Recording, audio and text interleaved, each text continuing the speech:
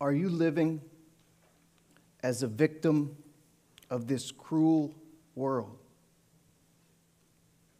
Or are you living as a victor through the work of Christ? Do you live with fear and dread? Or do you live in peace and joy? Are you a victim or are you a victor? Because, loved ones, we have victory in Jesus. That's what I want to talk with you this morning. The title of the message is simply Victory in Jesus. Jesus told us in John 16, in the world you will have tribulation, but be of good courage, for I have overcome the world. What does that mean that he has overcome? Clearly, he did not mean that we would expect a life free of pain and suffering, sickness or illness. What did Jesus mean when he said, I've overcome the world? That's what we want to talk about today. The victory we have in Jesus.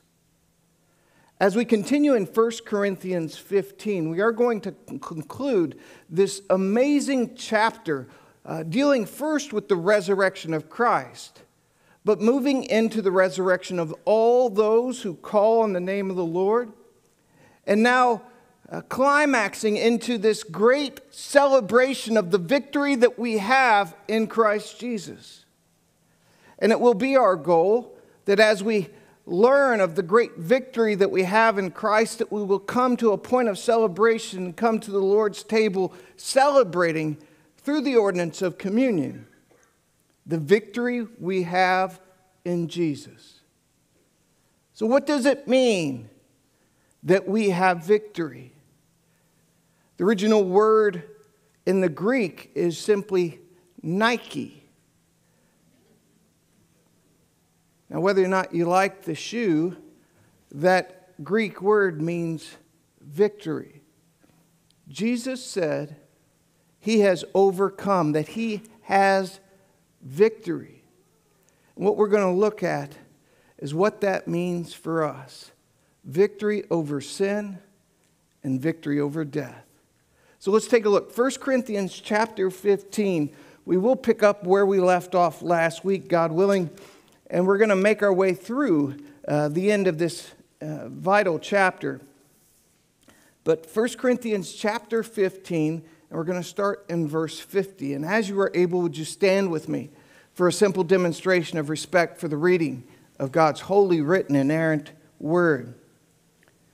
1 Corinthians 15, verse 50. I tell you this, brothers, flesh and blood cannot inherit the kingdom of God, nor does the perishable inherit imperishable. Behold, I tell you a mystery.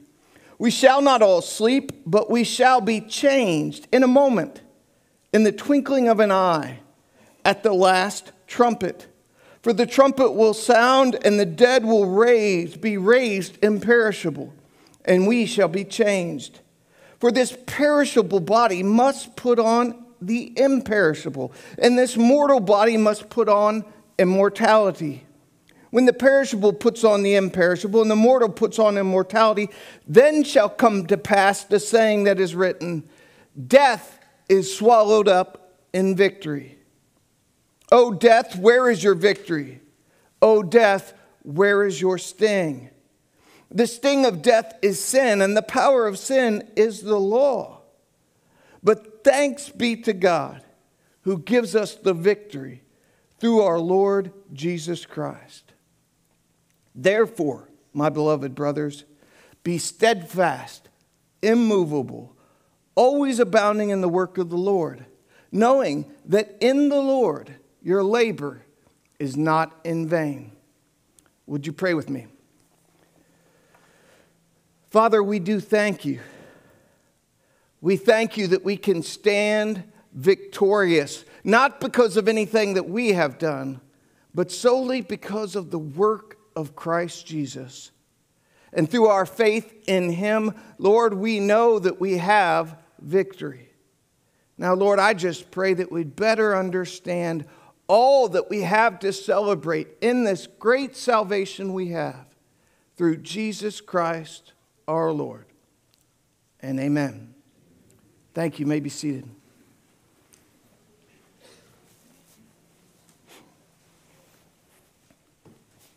This chapter really culminates in victory. It started by answering a couple of questions, talking about resurrection and how our body could be raised, and how that because of the resurrection of Christ, we have both an understanding of the reality of resurrection and the priority of resurrection. And so we have come through this chapter getting to the point where it really sinks into application. But if you're taking notes this morning, there's one main idea I want you to get from the message this morning. And I wrote it down this way. We can rejoice in our salvation until our Savior returns. We can rejoice in the salvation we have in Christ, because in Christ we have victory. It doesn't mean that this life is going to do everything like what we would want. It doesn't mean that everything that we have in this life is going to be good. But what it does mean is that Jesus Christ has overcome this world. He has been raised victorious, and we can celebrate that victory we have in him until he comes for us. Now, that being said, there are two principles in this passage that explain why we should rejoice in our salvation. And then there is a third principle that really explains how we rejoice during this celebration that we have. But first, look, if you will, again, back in the text, starting in verse 50, where we see this first principle. He says again, I tell you this, brothers, flesh and blood cannot inherit the kingdom of God. This is reviewing what he's already said, that we cannot in this body expect that we will be in God's presence. But he says, do not worry. The perishable cannot inherit the imperishable. But behold, I tell you a mystery. We shall not all sleep, but we shall be changed in a moment, in the twinkling of an eye, at the last trumpet. For the trumpet will sound, and the dead will be raised imperishable, and we shall be changed. Now, this first principle of why we rejoice in this salvation is based upon what is to come. Now, the first thing this text reminds us of in verse 50 is simply that we're not going to be able to spend eternity with God with these bodies. They are perishable, but the life to come is imperishable. So what we can celebrate is the remembrance that we are going to be changed. I wrote this down as the first principle. We should expect our effective transformation. We should expect our effective transformation. Now, it's interesting to me that this passage looks at the resurrection of the saints from the opposite perspective, if you will, from that in the book of 1 Thessalonians.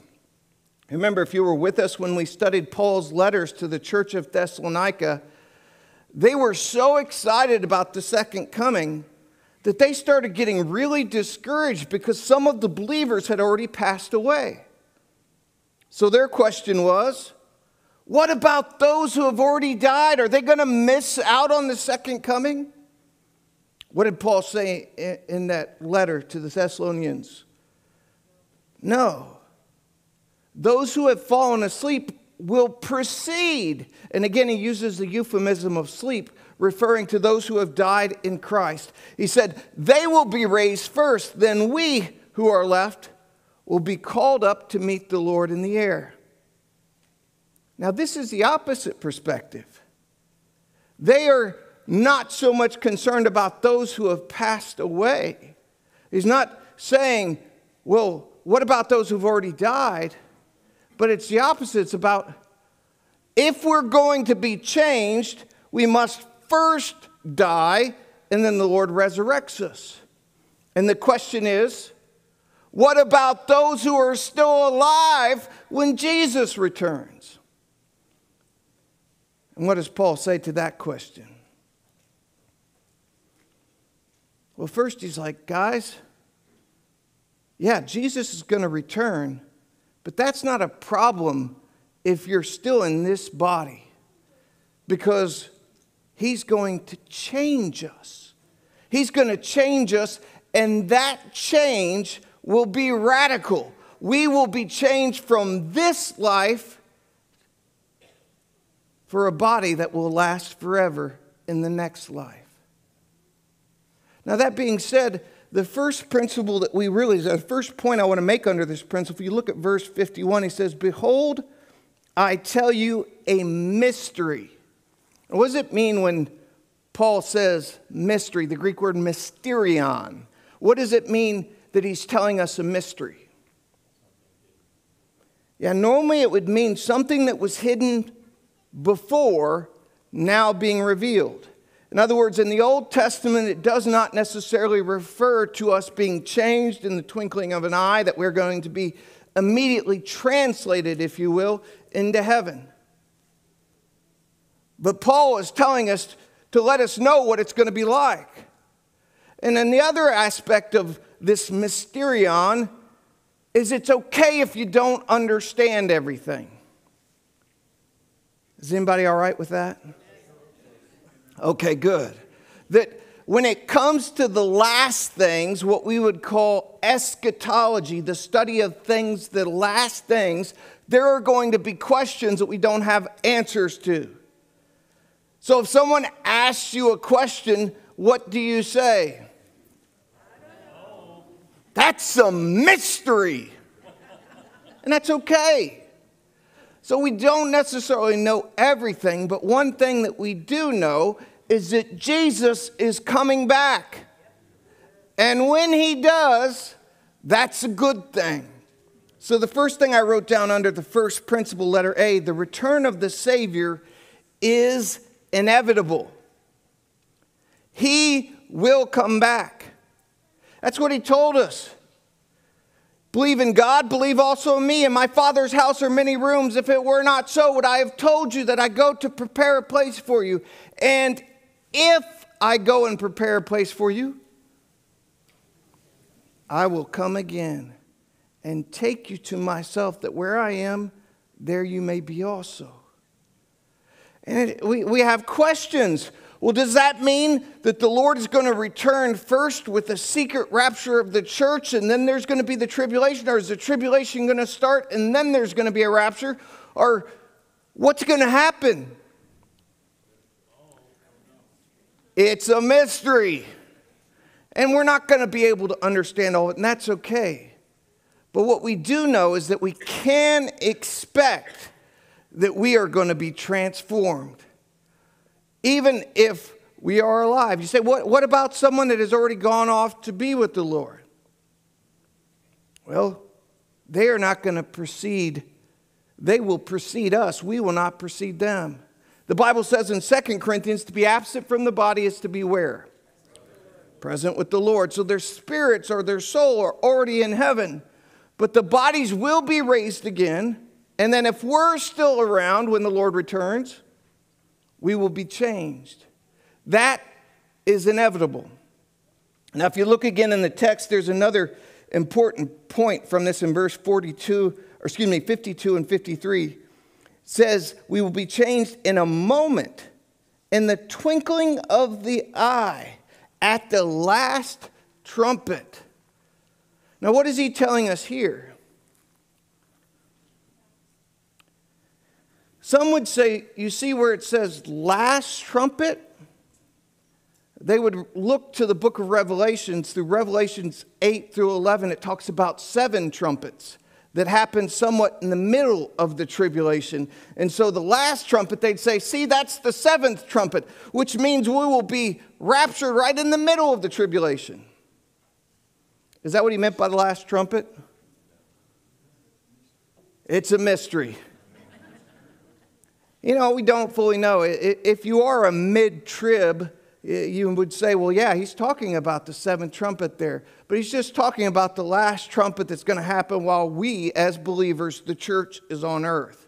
Doesn't mean there will never be a trumpet ever beyond that. Some of you might be playing trumpet in heaven, and that's good, right? But this is what the Bible says.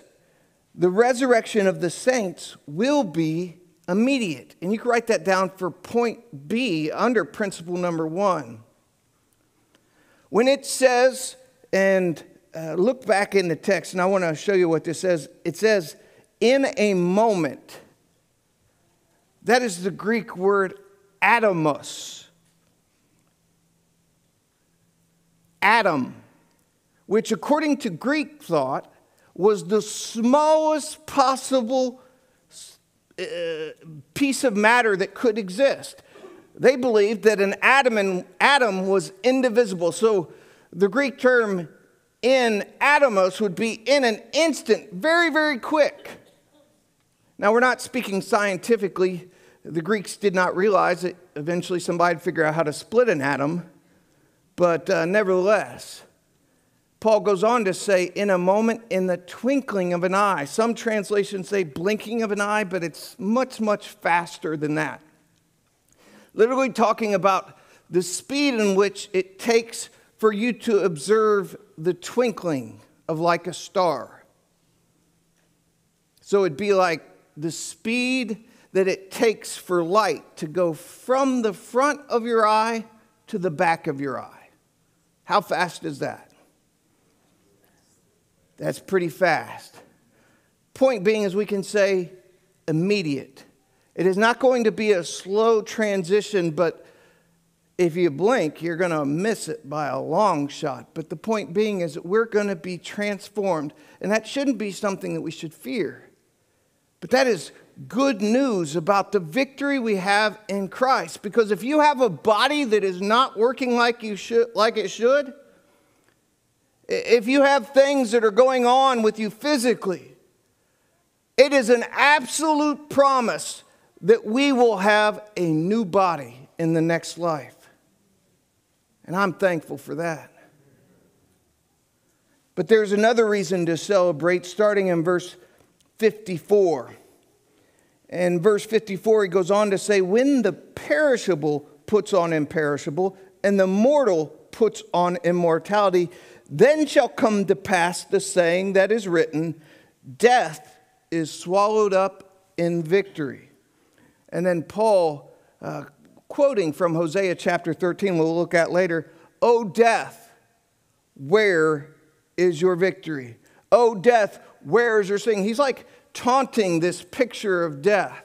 You know, the grim reaper that everybody talks about being the one constant in life. Yeah. Jesus already whipped that guy. So we don't have to worry. So here's the second principle. We will experience our eternal triumph.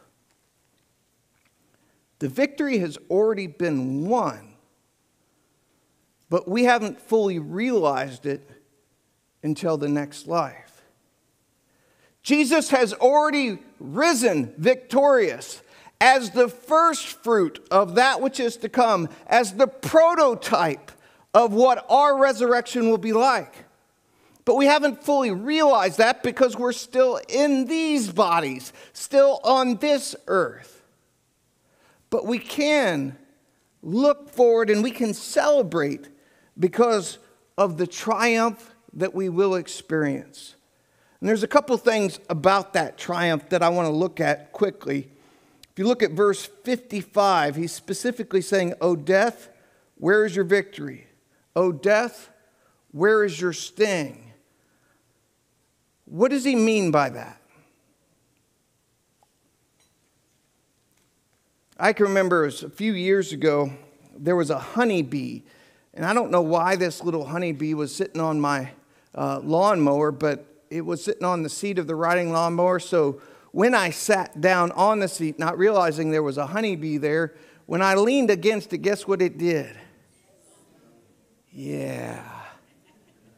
But an interesting thing took place. It now was an opportunity for me to take this honeybee and show my kids. Because I wanted to show them. I said, here, look, this is a bee. And my son came up to me and said, Daddy, will it sting me? I said, no.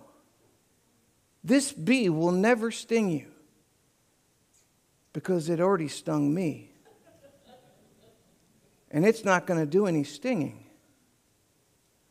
Death, when death grappled with Christ, death put its stinger, if you will, into Christ.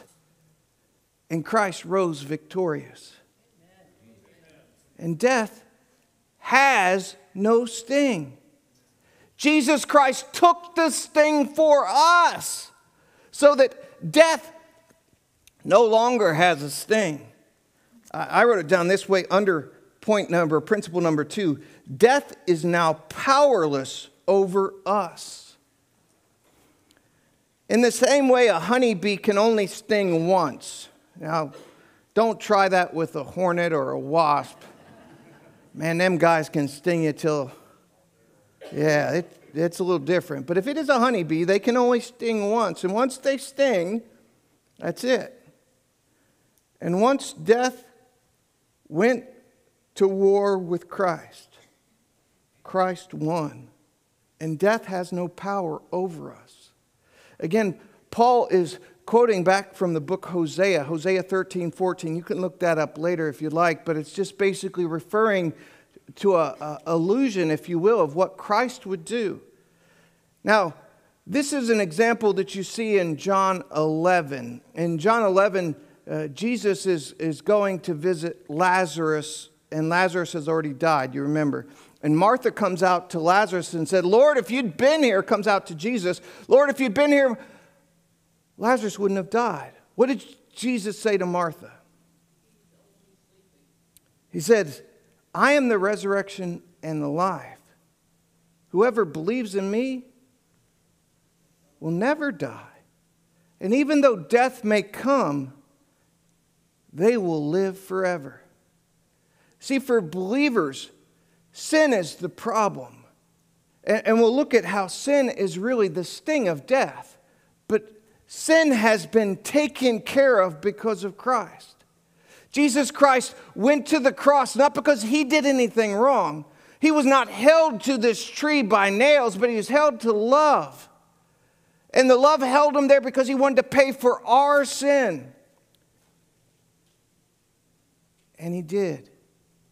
Meaning that not only is death powerless, but sin has been paid for. And you can write that down for letter B under principle number 2. Our debt has now been paid for us. See, the sting of death is sin. Now, what does Paul mean when he says in verse 56, the sting of death is sin and the power of sin is the law? What does he mean by that? How is the law empowering sin? Paul talked about this in the book of Romans some. He was saying specifically, how would we know sin unless the law told us do not sin? Now, he's not necessarily speaking just of the Mosaic law, but the Bible tells us that there is a law written on our heart where our conscience bears witness, so that we are all without excuse. But Paul is simply saying we wouldn't even have knowledge of sin if it wasn't for the law telling us what is wrong. But once we know what is wrong, that in effect empowers that sin to have victory over us. Unless we choose Jesus. Because, loved ones, when we put our faith in Christ, all of our sin, past, present, and future, is forgiven. Our debt has now been paid. Have you ever had someone pay a debt for you? Maybe someone bought you a cup of coffee, or maybe they paid for your meal for you, and you're like, okay, I'd like to pay. Give me the check. They're like, no, somebody already paid this for you. How does that make you feel?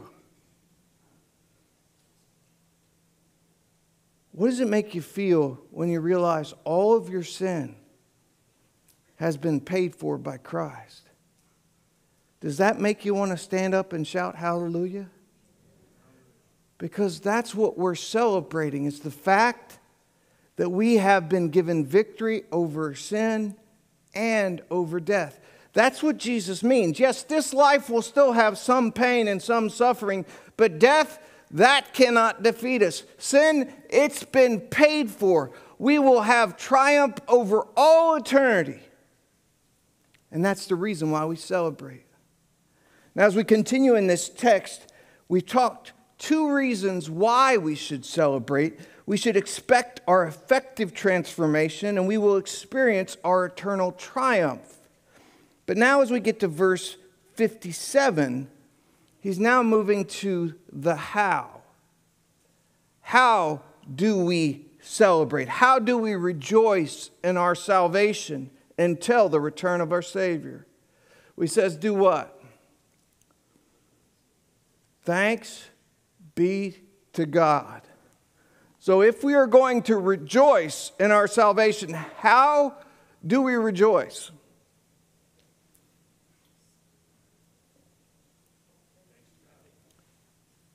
Thanks be to God. I wrote it down this way. Third principle. We must extend our enthusiastic thanksgiving. We need to be able to come and tell God, thank you. That is a celebration for us. Now, wouldn't it be great? Follow me on this. Wouldn't it be great if God gave us specific instructions by which we would regularly come together and thank Him through the observance of maybe an ordinance, like, I know, if we could take an analog of the body and the blood of Christ and we could celebrate together in a means of thanksgiving, wouldn't that be something that would be special for us? That we could gather together as believers and we could come to the table and we could say, Lord, thank you for what you've done for me. That's really what this is all about. We celebrate the victory we have in Christ through coming to the table to remember what Jesus has done for us, so we can simply say, thank you.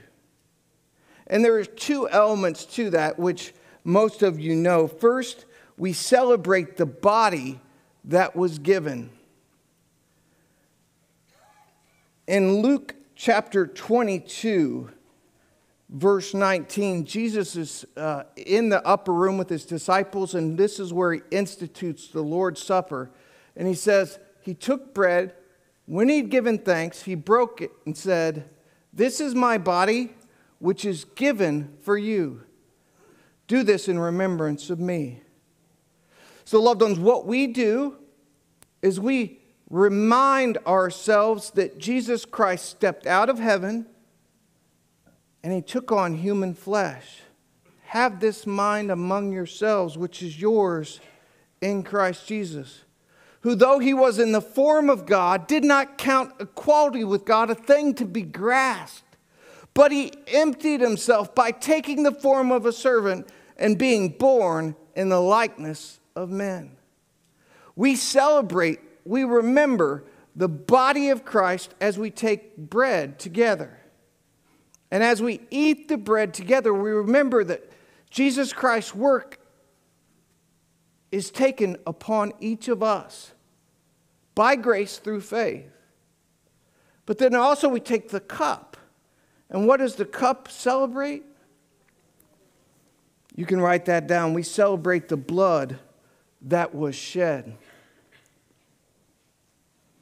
See, we have victory because of what Jesus did for us. He stepped out of heaven, became a man, and then being found in human form, he humbled himself by becoming obedient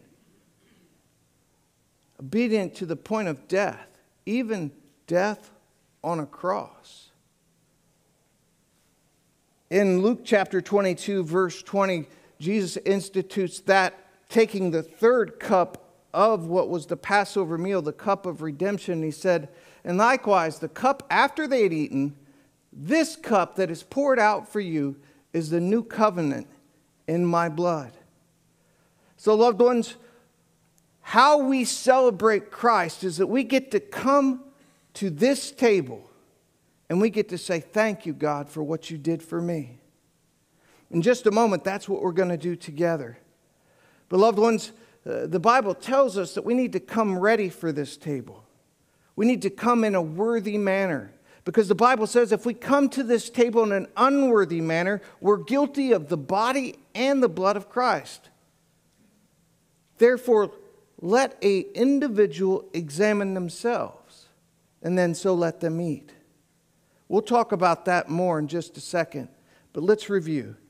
The main idea that we're trying to understand is we can rejoice in our salvation until our Savior returns. And that's what we're going to do. And we're going to do it for two reasons. And if you look again, it says we should expect our effective transformation. Flesh and blood cannot inherit the kingdom of God, but we will be changed. So first, letter A, the return of our Savior is inevitable. And then second, the resurrection of the saints will be immediate. Second principle, we will experience our eternal triumph. Death is now powerless over us, and our debt has now been paid for us. Third principle, talking about how we must extend our enthusiastic thanksgiving. We celebrate the body that was given, and we celebrate the blood that was shed. In 1 Corinthians 11, it tells us, whoever therefore eats the bread and drinks the cup of the Lord in an unworthy manner will be guilty concerning the body and the blood of the Lord. Let a person examine themselves, then let them eat of the bread and drink of the cup. For anyone who eats or drinks without discerning the Lord's body eats and drinks judgment on himself. So the question would certainly be, how do I come to this table in a worthy manner?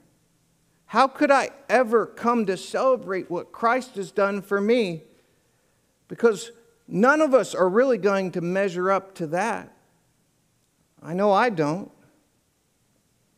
So after Paul explaining all of this great victory from 1 Corinthians 15:1 all the way to 1 Corinthians 15:57, he explains this great victory. But then there's verse 58. Verse 58 starts with the therefore. And anytime you see a therefore, you look to see what it's there for. Therefore, it's like a door swinging on a hinges. He says, because of the victory we have in Christ, therefore, my beloved brothers and sisters, tells us what? Be steadfast, immovable, always abounding in the work of the Lord. So one of the things that we could do in preparing for this table is to make sure that we have two qualities. The first of which is what? We need to be steadfast. We need to be immovable. So that means you need to be hard-headed, right? What does it mean to be steadfast and immovable? Steadfast and immovable in what?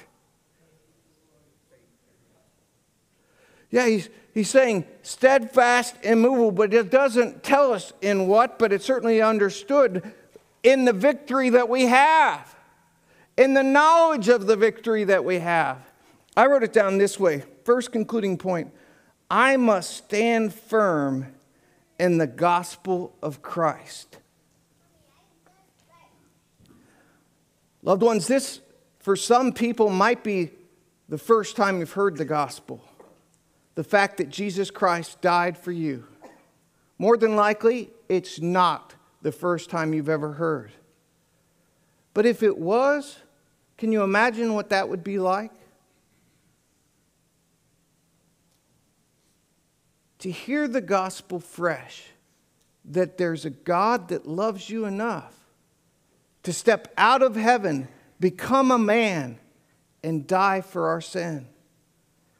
We need to be acquainted with that gospel. We need to be steadfast, immovable in that gospel. That is, we need to remind ourselves of the great goodness we have in this life. We should not just take it for granted that we've been given victory. That's what Paul was saying. Be steadfast, immovable in the gospel of our Lord Jesus Christ. Paul says it this way in Romans chapter 1. For I am not ashamed of the gospel. For it is the power of God for salvation to everyone who believes, to the Jew first and also the Greek. For in it the righteousness of God is revealed from faith and for faith. As is written, the righteous shall live by faith. So, loved ones, are you firm, standing firm, immovable in the gospel of Jesus Christ? That's where we need to be first before we come to this table. That we are fully aware of what Jesus has done for us and that we're not taking that for granted. But then he says, steadfast, immovable. Look back to verse 58. Be steadfast, immovable, always abounding in the work of the Lord. So first he says you need to stop and stay put. But then he says, keep working. And he's not really contradicting himself. He's saying, stand firm in the gospel of Christ. That we need to be reminded of the fact that Jesus Christ died for us. But then he says, we need to always be abounding in the work of the Lord. What does he mean by that? What is the work of the Lord? Yeah, making disciples is what we've been commanded to do. That would be reaching people and teaching people for Christ. And I wrote it down this way. This is your second concluding point. I've been sent out with the gospel of Christ. We have all been sent out with the gospel of Christ. So the second way in which we can make sure that we are ready for this table is we need to make sure that we are living for Jesus. Not that we are in the secret service and no one knows that we're followers of Christ, but that we're living for Christ. Not that we're cramming it down everybody's throat, but the fact is that we are living for Jesus Christ and people know it. So as we close, are you standing firm in the gospel of Christ? Have you been sent out with the gospel of Christ? Well, loved ones, you can't change the past, but you can make a decision to change the future. And as we get ready to come to this table, I want to encourage you to make sure everything's right between you and the Lord. Loved ones, you do not have to be a member of this church to celebrate communion with us this morning, but you do need to be a child of God, and you do need to take time to make sure that you're ready. Would you pray with me? Father, we thank you for this sacred opportunity we have to come to this table. Lord, we choose to take this time to celebrate the victory we have in you. But Lord, before we come to this table, you ask us to examine ourselves. So Father, I do ask that you would search me, O God, and know my heart. That you would try me and know my thoughts. See if there is any wicked way in me. and lead me in the way everlasting. Lord, as we look inward, we pray that we would be able to come to your table in a worthy manner. This we pray in Christ's name. And God's people said,